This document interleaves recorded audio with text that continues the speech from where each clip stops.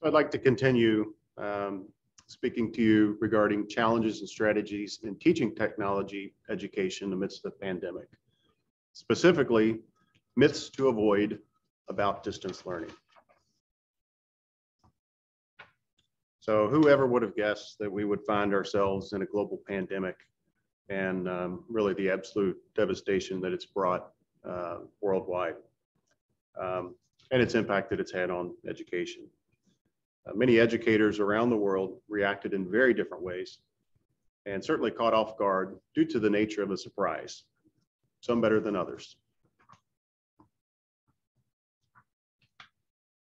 One way in which industrial and technical trainers adapted was to either implement an e-learning in some fashion or expand their distance or e-learning programs already in place, while others hesitated to pull the trigger and performed other workarounds or simply did nothing at all.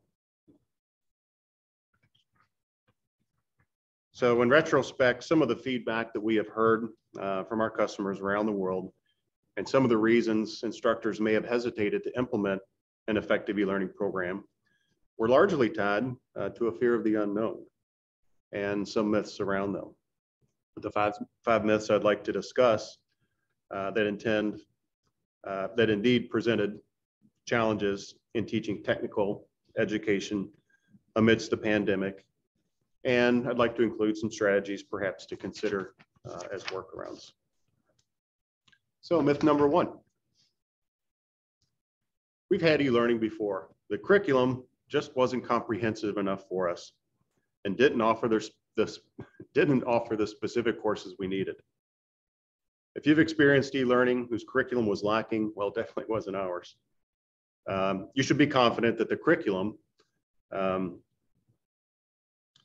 because of e-learning solutions, should be designed and built by employees who are experts in their field, from engineers, curriculum developers, programmers, and graphic artists, and even field service technicians used in the quality and validation.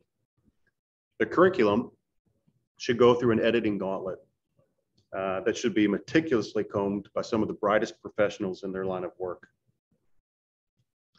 The philosophy behind every e-learning course should be used to engage both students and instructors alike in a highly skilled world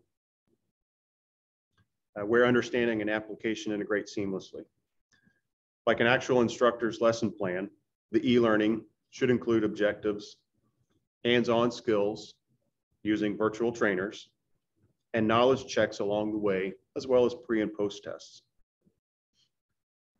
From defining basic industrial terms to designing a control transformer, the curriculum should take learners on a complete educational journey from beginning to end in a modular format, so your program can go as far as you want to take it and be flexible enough to address your particular needs.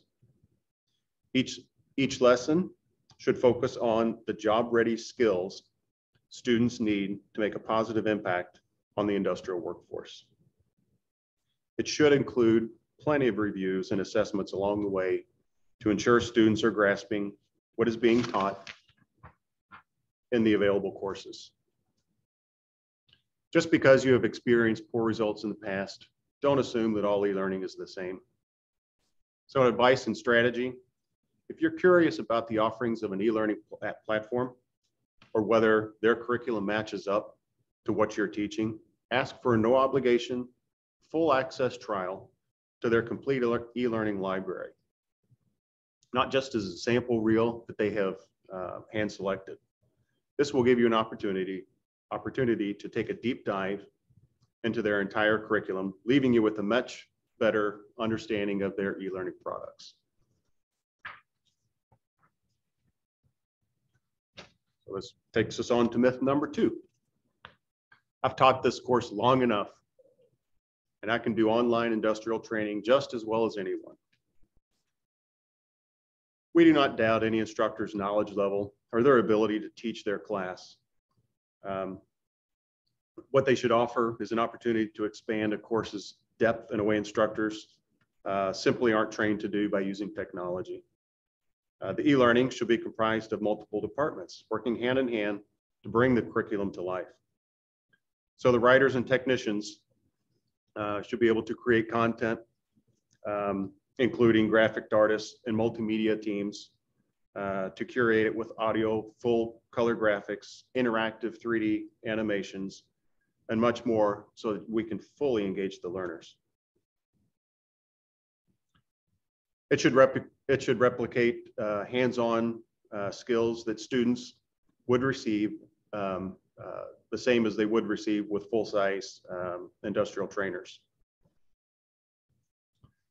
The interactive computer-based simulators should replicate real-life equipment with really stunning detail that the students would feel like they're engaged in the actual equipment.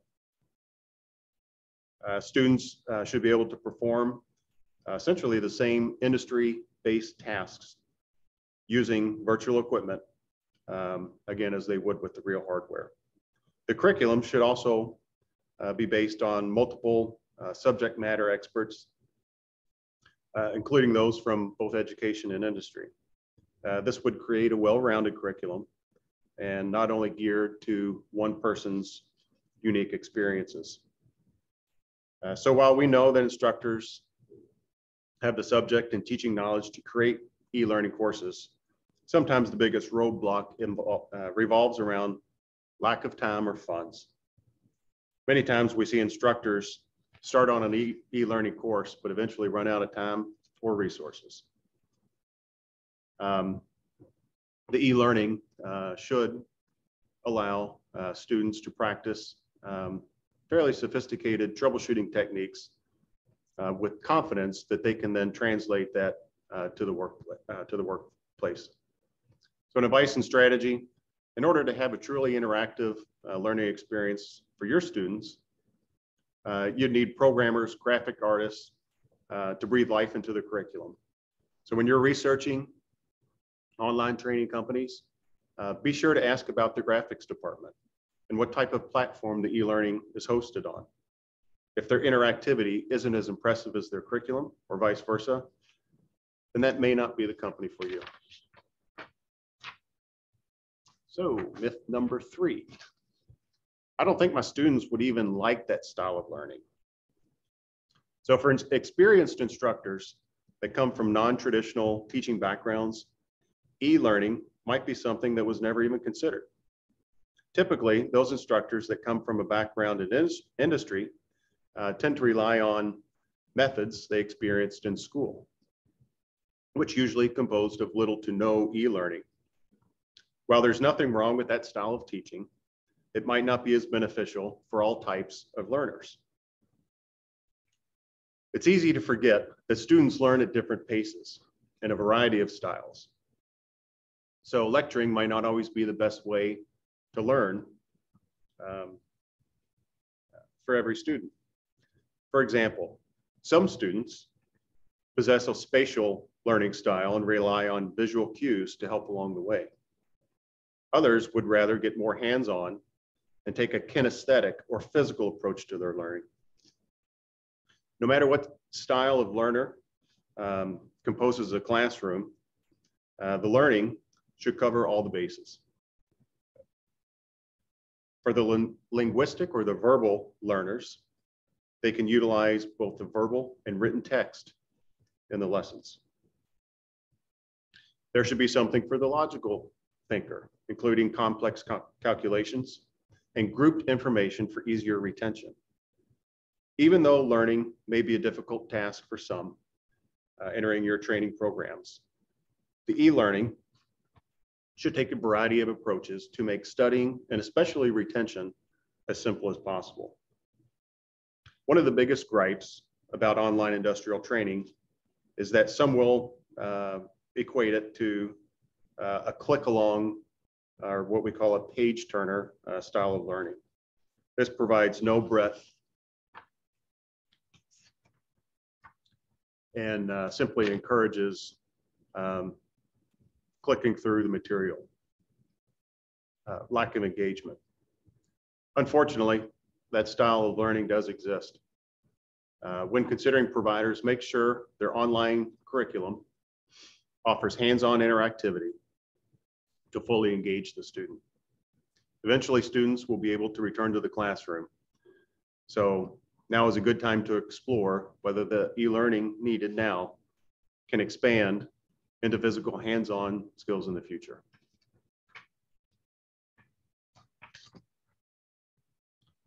So myth number 4. I'm just so out of touch with computer technology, I wouldn't know what to do if it stopped working. Like it's preached every day in training centers around the world, I don't know, if you don't know a skill, train to learn it.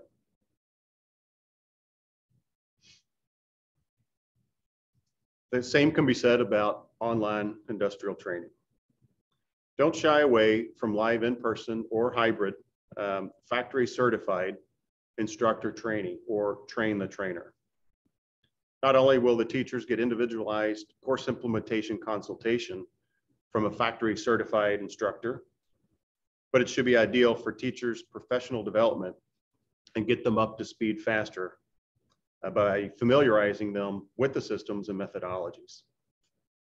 We know that strong curriculum paired with excellent instructors equals skilled students ready for the workforce. So by attending a factory certified instructor training program, teachers can feel confident in going back to their schools to deliver the very best training possible. However, despite preparing for everything, issues do arise.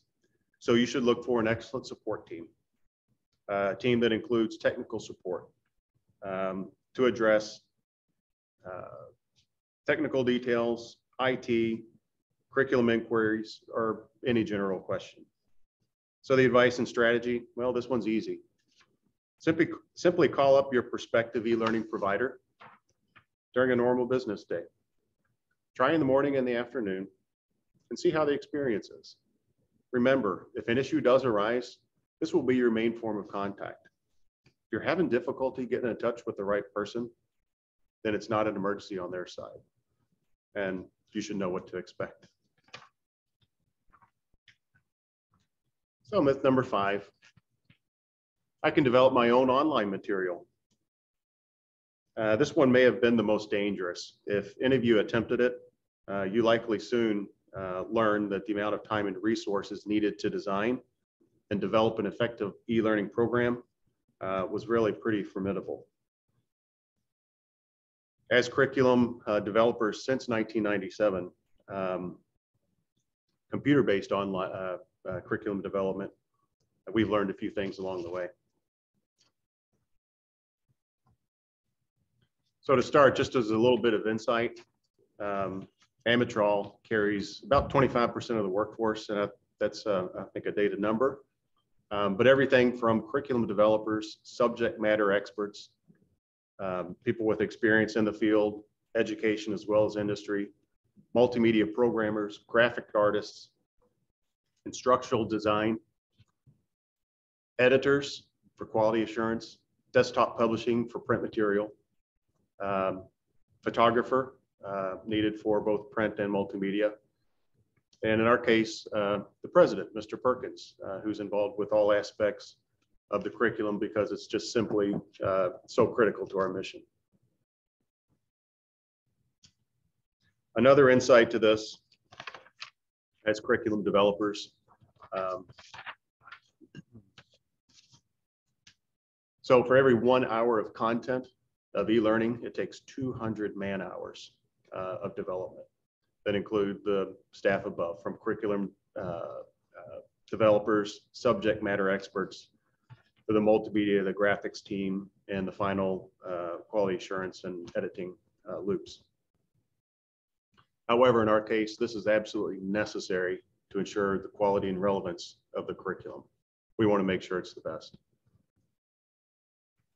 The multimedia integration starts from a storyboard, goes through the graphics, creating the interactions, inserting the voices with the voice over the text, and then finally a review by at least 6 reviewers.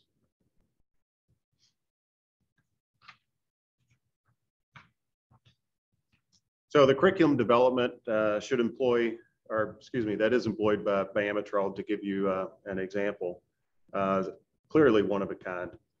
We use a lot of different techniques to create that interaction. This is what you should look for, because we want to fully engage the learner. So different techniques that include stunning graphics, any kind of interaction, everything from a targeted interaction to a full virtual simulation, 3D simulation, video, text presented in a very readable format, as well as the voiceovers.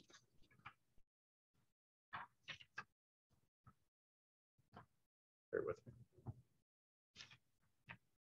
So why is all this important to look for in an e-learning? It's all about the retention. So some of the reason these variety of techniques, and not just one, not just the page turners as we mentioned, but these are all used in concert to improve the student retention and an efficiency of learning. As you may have seen before,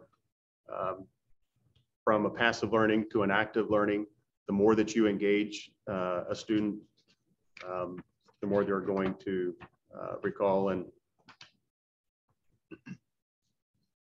as an example to Amatrol, the breadth of courses that we cover around technical education range everything from Industry 4.0, from fundamentals up to higher end automation, industrial networks, as well as other technologies around electrical, fluid power, green technology, lean manufacturing, machining, manufacturing processes, materials, mechanical, instrumentation and process control, quality assurance, safety, thermal, as well as workplace effectiveness.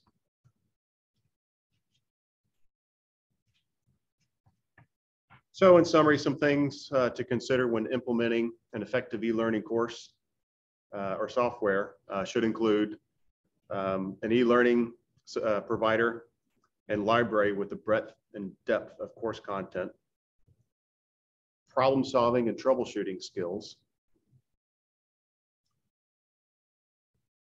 modular credit and blended delivery opportunities, designed in concert with industry to ensure the relevance, easily tailored courses where you can mix and match and create customized courses, self-contained, doesn't require any additional course material. It can be used in conjunction with equipment or virtual, and integration capable via other LMS platforms such as Moodle or Blackboard. So I want to again thank you for your time this afternoon. Wish you a good day and a good rest of the conference. Thank you.